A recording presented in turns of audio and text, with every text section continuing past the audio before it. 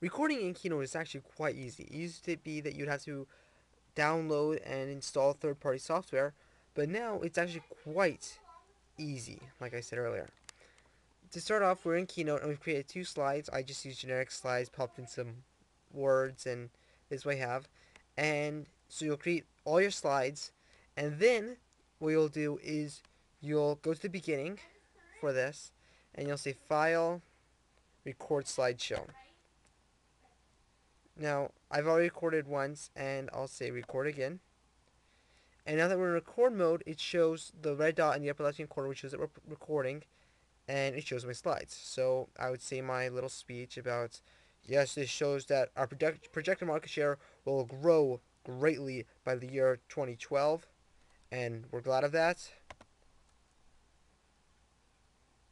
And then moving on to the next slide, looking to the future, our cost of production is going to be going down, and our profits are going to be going up.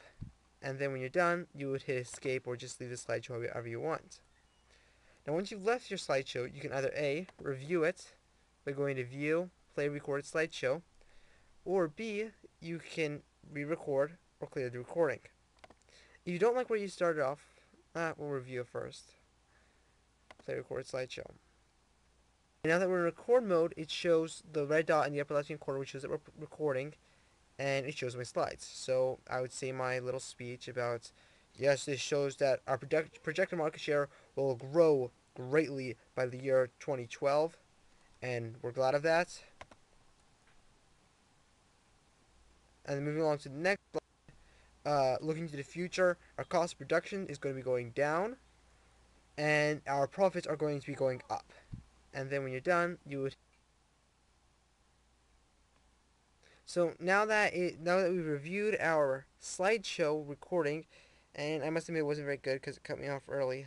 But now that we've reviewed our slideshow recording, we can go to File and clear it, or we can start off from this slide. We'll go to File, Record Slideshow, and it asks me if I want to record from this slide forward, or if I want to record from the beginning.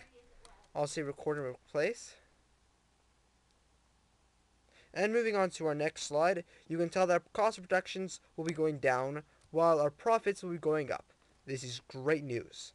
And we exit. Now that we've exited, we'll re-review it. And now that we're in record mode, it shows the red dot in the upper left hand corner, which shows that we're recording, and it shows my slides. So I would say my little speech about, yes, this shows that our projected market share will grow greatly by the year 2012, and we're glad of that.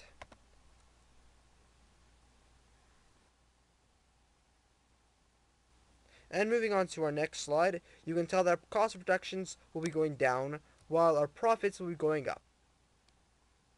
Now you can see that it recorded from this slide and it cut me off, so you kind of have to be careful about that feature, but it's still possible if you work around with that.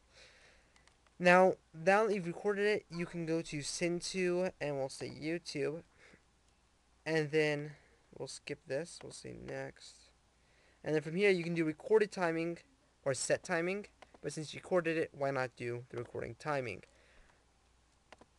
Another great thing about this is if in your system preferences, if you have the default input set to either your iMic or whatever you're doing to input audio, you can record a live presentation with the slides and everything else off one computer. I think that'd be pretty nice. So now you're done, you can say clear recording. It'll ask you if you want to clear it or not, or you can export it to QuickTime or iPod, and you can do recorded timing or fixed timing, and you can choose whether or not you want to include the slideshow audio or not, and if you have a soundtrack, then you can also choose that.